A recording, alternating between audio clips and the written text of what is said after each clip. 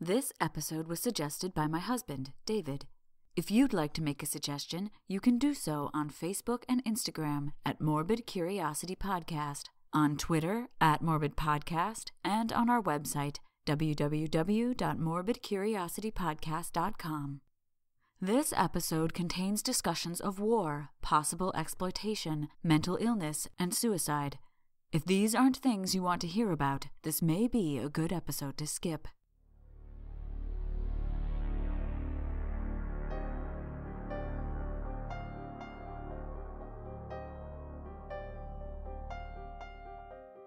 Humans are fascinated by gore and violence, but even more so, the mysterious and unsolved.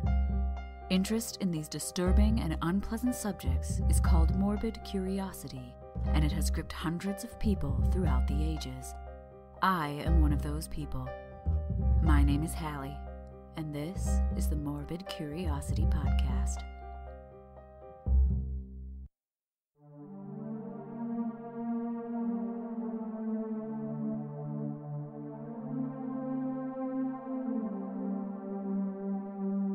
Cricket is the second most popular sport in the world after football, or soccer to our North American creepy community members. As the Cricket World Cup is currently going on, my husband David suggested I do a podcast on the history of cricket. At first, I didn't think there was anything morbid to be found in the history of cricket, but with some encouragement, I dug deeper and came across a very interesting, very tragic incident involving a first-class cricketer on the verge of making a name for himself in Australian cricket. For all those new listeners tuning in because this episode features cricket, welcome. We don't generally touch on sports in this podcast, as we're a dark history podcast, but we've made an exception for this story. I'm pretty new to cricket, so if I get something wrong, please forgive me. For our regular listeners, welcome back. I hope I'm able to explain cricket well enough to pique your interest, and I hope you enjoy another venture into the darker side of history. I also want to say a huge thank you to the Melbourne Cricket Club Library at the Melbourne Cricket Grounds, and especially to librarian David Studham, who helped me to access the hard-to-find materials I needed for this episode. Thank you. Before we get into a story of scandal and murder, I want to give a brief description of the game of cricket and its history. As I said, I'm new to cricket, and I valued an overview of the basics when doing this research, so I wanted to share it with you as well. Cricket is a bat and ball game where two teams attempt to score as many points, known as runs, as possible. Each team is made up of 11 players, and the two teams take it in turns to score runs by hitting balls that are thrown or bowled at them by the opposing team. Two batters or batsmen play at the same time, but only one is bowled to at a time. Both batters stand at either end of a 22-yard long strip of prepared turf called the wicket. The batsmen can score runs for themselves and their team by hitting the ball into an oval field and swapping sides with the other batter. The opposing team bowls the ball overarm at a set of wooden stumps with small wooden bales placed on top of them. This set of stumps and bales are also known as the wicket and sit on either end of the wicket turf. A batsman is out if the bowler hits the wicket that the batsman is defending, or if the ball he bats is caught while he's running. A team needs at least 2 people batting to continue scoring. Therefore, once 10 wickets have been claimed by a bowling side, the batting team's inning is completed. Their tally of runs cannot increase, and they are said to be all out. Once the batting team is all out, the teams swap over, and the opposing team gets a turn at bat. Games are played with either 1 or 2 innings, and can take anywhere from an afternoon to 5 days to play, depending on the format of the match. When 1 inning is played, the team with the highest number of runs wins. In the longer form, 2 innings per team are played over several days, and the challenge is for one team to stop the other passing their total number of runs. If they fail to do so, they lose. If at the end of the allotted time, either 4 or 5 days, both teams are still playing, the game is drawn. If the other side is all out before they reach their target, they lose. Cricket originates in the southeast of England, sometime around the 16th century. The origins of the game are not known, but the most widely accepted theory is that it developed in the early medieval era, in the areas south and southeast of London, known as the North Downs, the South Downs, and the Weald. It was also in this area that the game developed from what was most likely a child's game into a full-fledged sport. Before the laws of cricket were set down in 1744, cricket was played in everyday clothes with no protective gear. Cricketers bowled underarm, like a modern bowling ball, only smaller. They held the bat like a hockey stick, as that is how it was shaped. The modern straight bat wasn't developed until the 1760s, when the bowlers began to pitch the ball instead of rolling it. There were only 4 deliveries or pitches to an over, which continued until the 19th century. The wicket was 2 stumps and a single bail until the 1770s. There were 2 types of matches at this time: single wicket, which involved 1 batsman and 3 to 5 fielders, and double wicket, which had 2 batsmen, 11 fielders, and 2 innings were played for each team. This early form of cricket is known today as pre-modern cricket. Today, cricketers wear a uniform of white, they wear pads, and a double wicket is the standard form of play. As cricket developed in England, it wasn't played anywhere outside of England until the 1700s, when British colonialism spread the game via colonists and soldiers. Cricket arrived in Australia almost as soon as colonization began in 1788.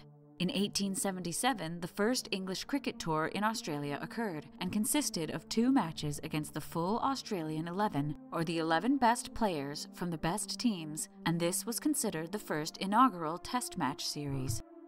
The golden age of cricket began in 1890, when country and state teams began to form and play matches against one another in both England and Australia. Clubs formed to organize and fund these matches, and cricket became one of the main forms of sporting entertainment in both countries. However, the Golden Age didn't last long thanks to the outbreak of World War I in July of 1914. Most cricketers enlisted in the military, feeling it was the honorable thing to do. Therefore, cricket was put on hold. After World War I ended in November of 1918, play began again. But the sport didn't regain the same level of popularity until after World War II. It was during this intermission between world wars that Dr. Claude Tozer, a first-class cricketer and general practitioner who had distinguished himself on the cricket pitch and on the battlefield, began to rise in the ranks of Australian cricket. If he made the New South Wales team, there would be glory, but there would also be downsides, such as Tozer's personal life being made public due to the popularity of the sport and its players. It's for this reason that Tozer knew he had to end his secret relationship with Mrs. Dorothy Mort, a married mother of 2, who he also happened to be treating for mental illness. If this affair were to get out, the scandal would ruin both of their lives. Claude Tozer was the only child of a bank manager and an heiress who grew up in a small-town upper-middle-class society. He did well in school, as he was an enthusiastic student, and although shy, he had a flair for sports, especially cricket. At age 15, he made one of the most notable Australian school cricket teams, Shore School, and with this team won the Greater Public School title. He was a right-handed batsman and a quiet and calculating player, staying cautious until he evaluated the opposing team's strengths and weaknesses. He was a steady rather than a brilliant batsman. He was later accepted to St. Paul's College at Sydney University to study medicine, which is said to be the Australian equivalent of Oxford or Cambridge in England. He continued playing cricket through his studies, attaining the leading batting stats at the university for 1910-1911 with 794 runs at 72.18. In late February of 1911, he made the state cricket team for New South Wales, batting at number 7, but soon he had to stop playing cricket in order to focus on his studies.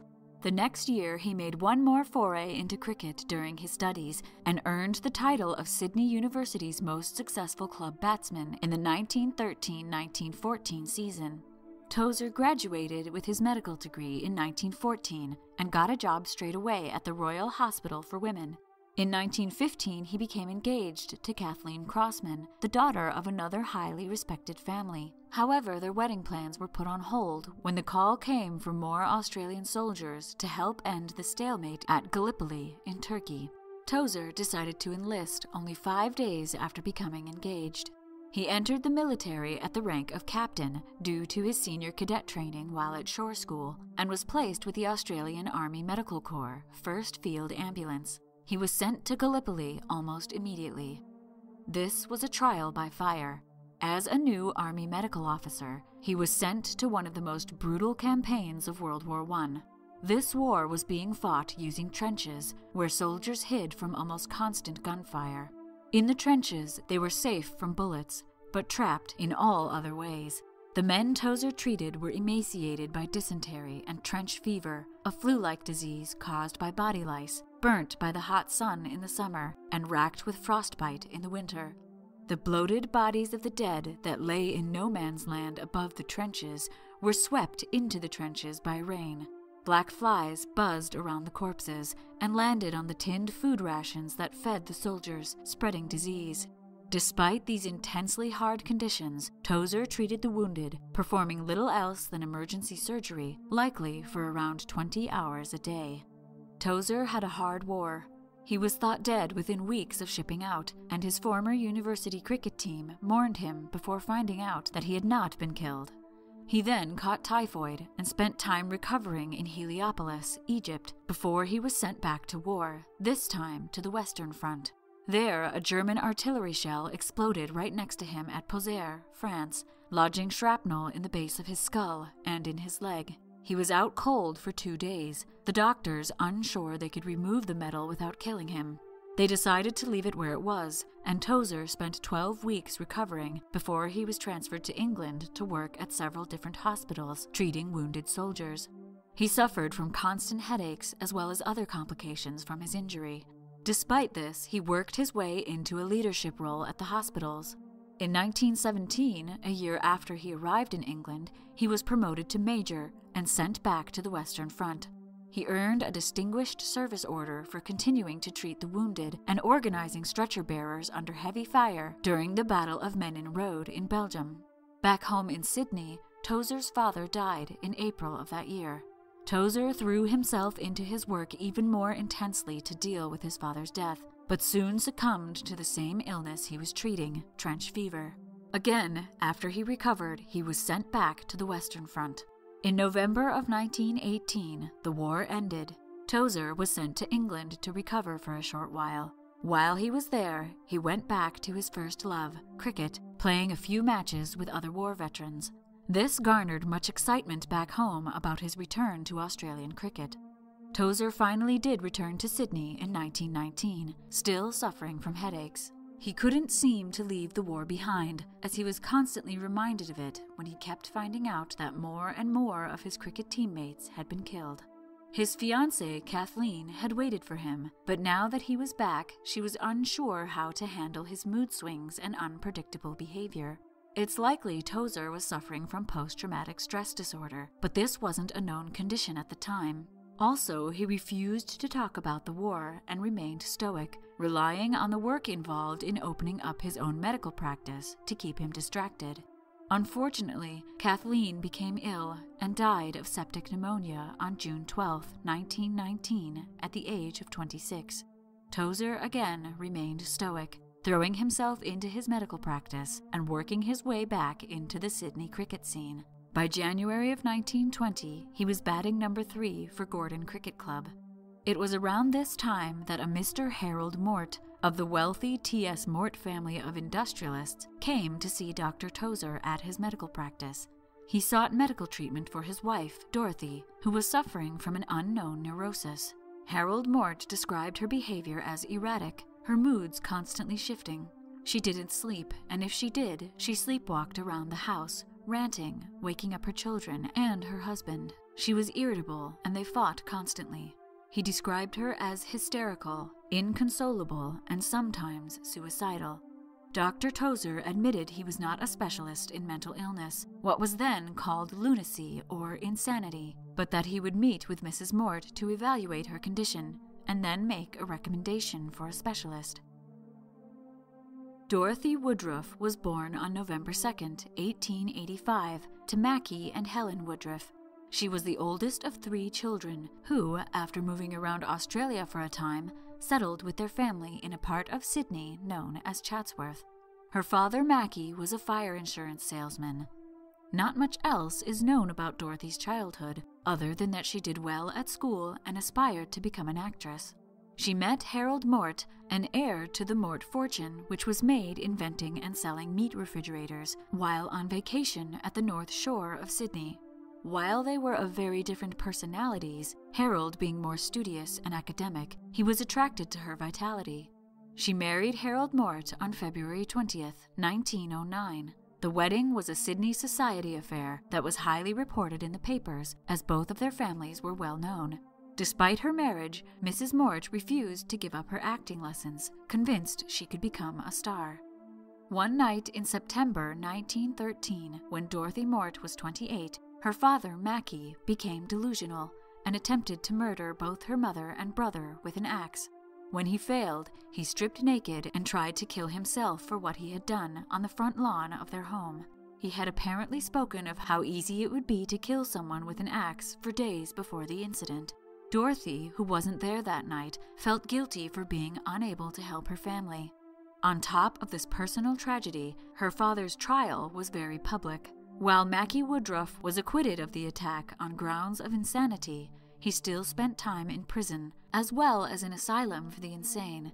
If you want to know more about what asylums in Australia were like during this time period, listen to our episode on early Australian lunatic asylums.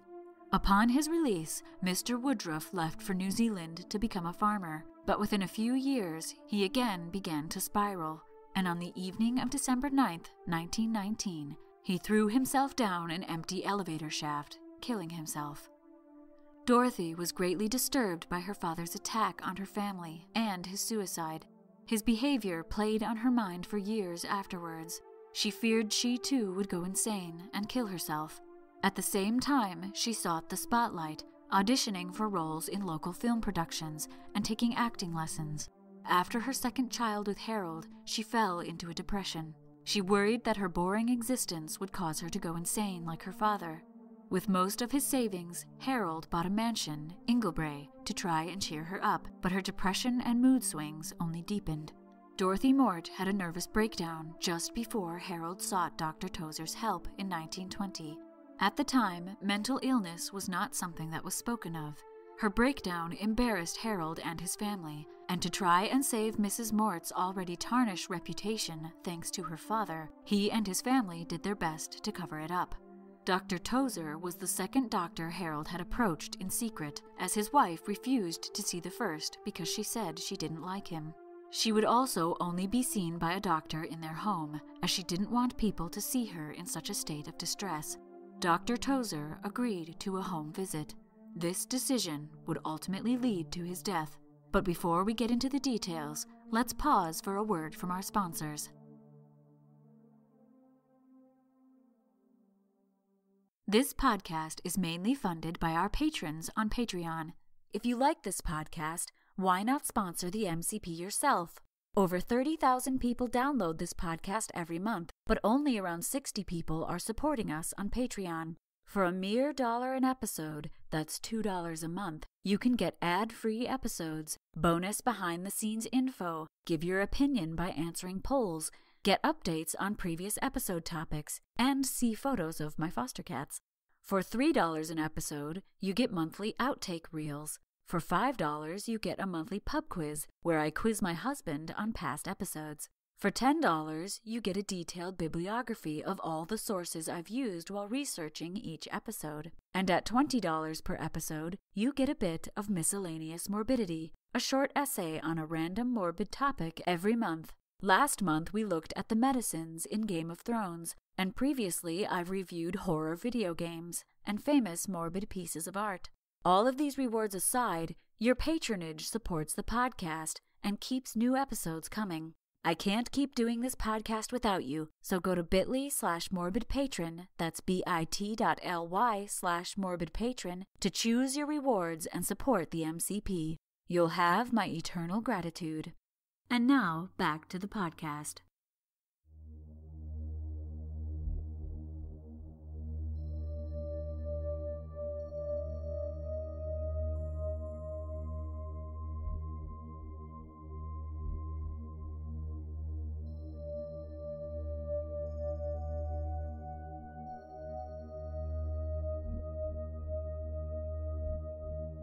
In letters and police reports from after the incident, Mrs. Mort stated that she fell in love with Dr. Tozer almost immediately. He was tall, fit, and made her feel special as he consoled her with promises that she would be restored to full health. He seemed to understand her. Tozer, on the other hand, after this first meeting, told his widowed mother, who he was living with at the time, that he didn't know why God made these neurotic women. Mrs. Mort asked for more home visits, and Dr. Tozer complied.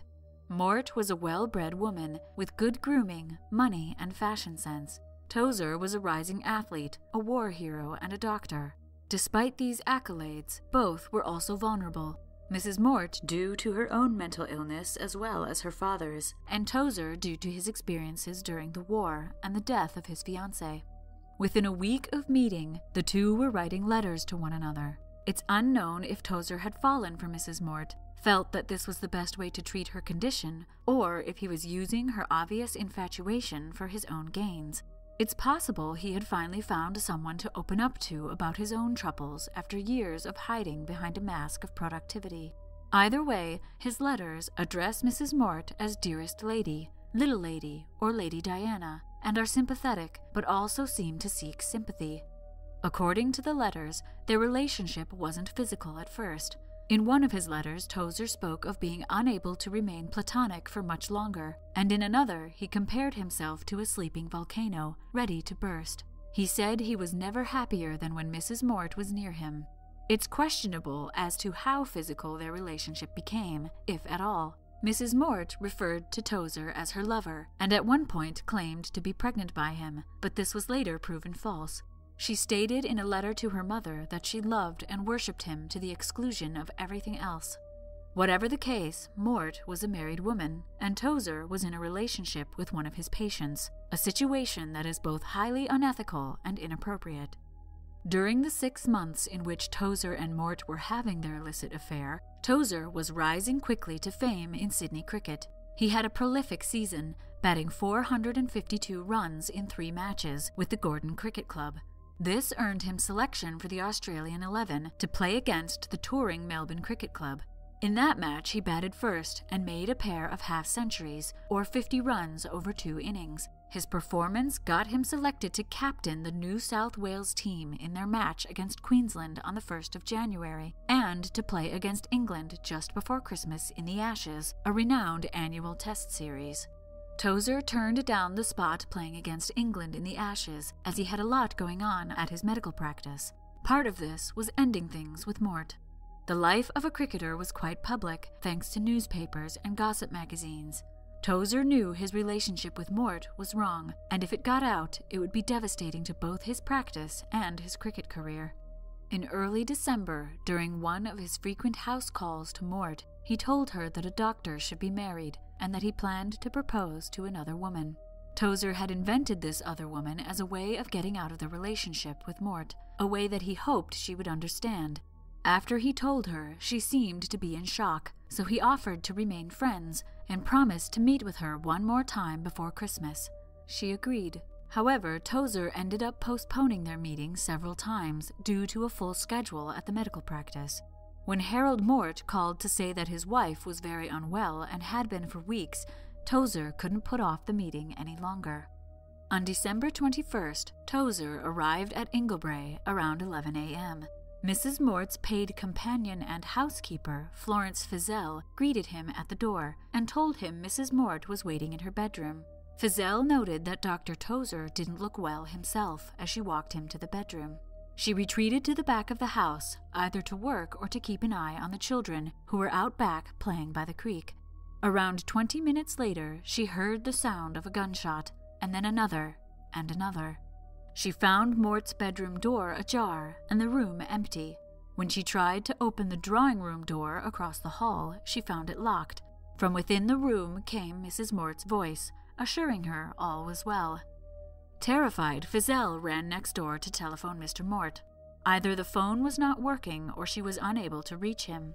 Unsure what to do, she pleaded with Mrs. Mort to open the door, but was met with no response. Some time later, another shot rang through the house. Fizell fainted, only to be revived later by the Mort children. Both the drawing room and the bedroom doors were now locked. It seemed Mrs. Mort had moved back into her bedroom. Poppy, the oldest child, tried to coax her mother out of the room, but to no avail. Mort finally asked for a glass of ice water to be left by her door. This was done, but when she asked a second time, Fizelle forced the door open and found Mrs. Mort covered in blood and in a haze of laudanum poisoning. This time, Fizelle called the police and the local doctor, who both arrived at the house around 9 p.m. The doctor proceeded to empty Mrs. Mort's stomach of the laudanum, either by pump or emetic, a drug that makes you vomit. He saw that she was wounded in her left breast.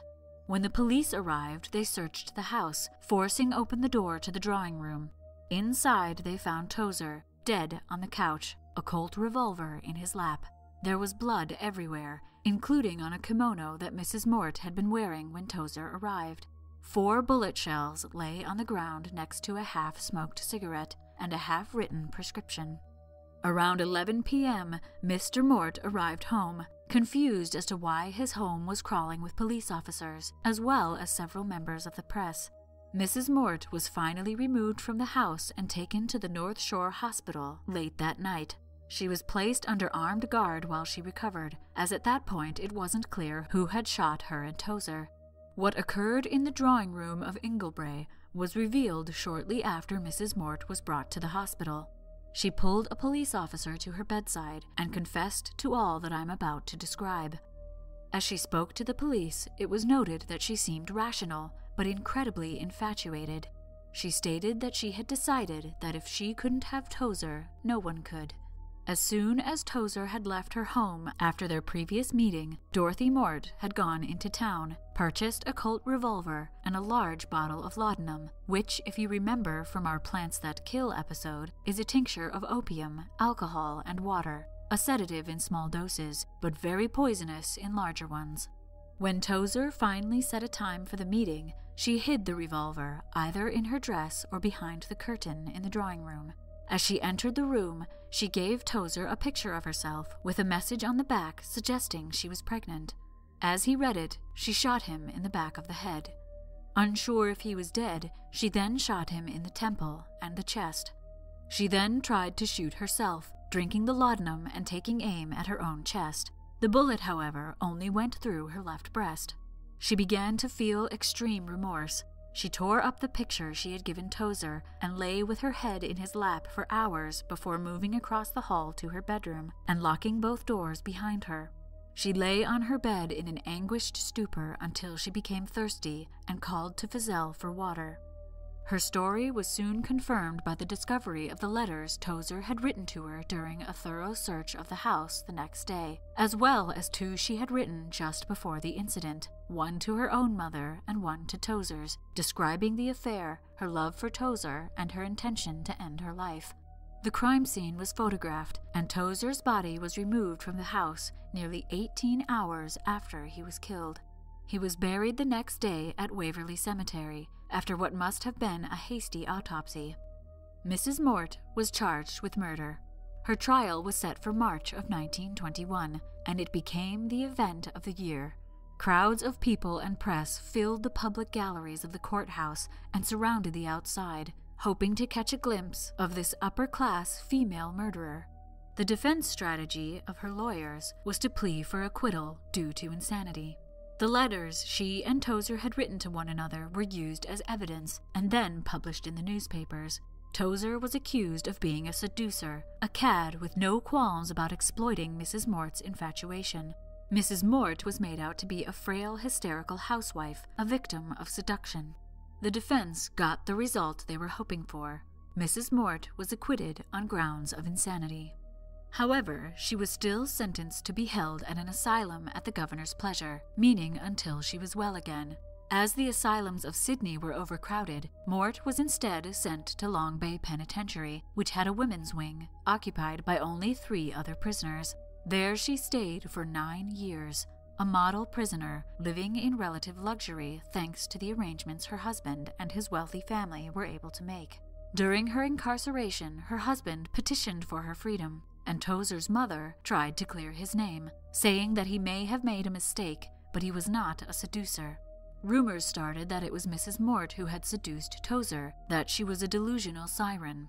Upon her release, Mrs. Mort's doctors stated that she had never seemed insane or hysterical to them. She went quietly back to her family and never had another incident as far as anyone knows. Dorothy Mort died peacefully in 1966 at the age of 81. As for Tozer's mother, she never stopped trying to clear his name, but without a clear view of his side of the story, there's no way to say one way or the other what really transpired between Claude Tozer and Dorothy Mort. If you'd like to know more about this case, Suzanne Falconer's book, Mrs. Mort's Madness, is a good place to start. She admits to filling in parts of the story that aren't known with assumptions, but the rest is drawn directly from court records and the letters of Tozer and Mort. Another good book, if you can find it, is Bowled by a Bullet by Greg Groden. This one focuses more on Tozer and his life before the murder, and also draws on court records and other facts surrounding the incident. However, it's very hard to find, and there are no digital copies. The story of the murder of Claude Tozer is tragic. Who is to blame? Who manipulated who? Or is no one to blame? Were Tozer and Mort just two people who became wrapped up in their loneliness and desire as a way to escape from their real lives? The truth has been lost to history. There is no way to know for sure, which is why this dark piece of history brings out the curiosity in us.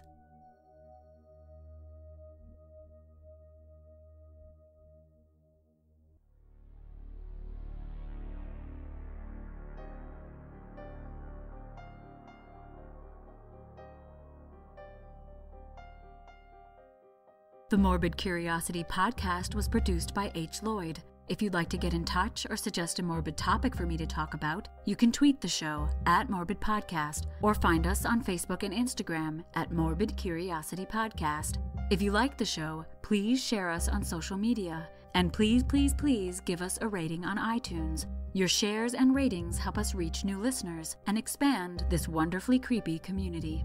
Thank you to everyone who commented, suggested topics, shared MCP posts, liked or followed the MCP on Facebook, Twitter, and Instagram, and gave us ratings on iTunes. People like Russell, Carmel, Michelle, Tori, Louise, Nicholas, Christy, Sherry, Wonder Rage, Pontifax Podcast, Lydia, JD, Allison, and Roger. Mina, Jasperi, Amber J, Libysaurus Rex, Amber B, and Colette all have my eternal gratitude for becoming patrons on Patreon. Thank you so much. Because of you, the listeners, our creepy community is growing, especially on Facebook, so head over there to engage with other listeners, discuss episodes and news articles, and share your own creepy stories and cute pet pictures. The MCP is part of a wider creepy community known as the Belfry Podcast Network. Check out the other shows on the Belfry Network at www.thebelfry.rip. As I said before, if you really like the MCP, please consider becoming a patron on Patreon. You can also give one-time donations by going to our website, www.morbidcuriositypodcast.com, and clicking the donate button. On our website, you can also find links to all our social media and sponsors, and other ways to contact us. If you'd rather contact us by mail, this address is also listed on the website. Another way to help the show is by going to our Amazon wish list at bit.ly/morbidwishlist. Any purchases from this list are greatly appreciated.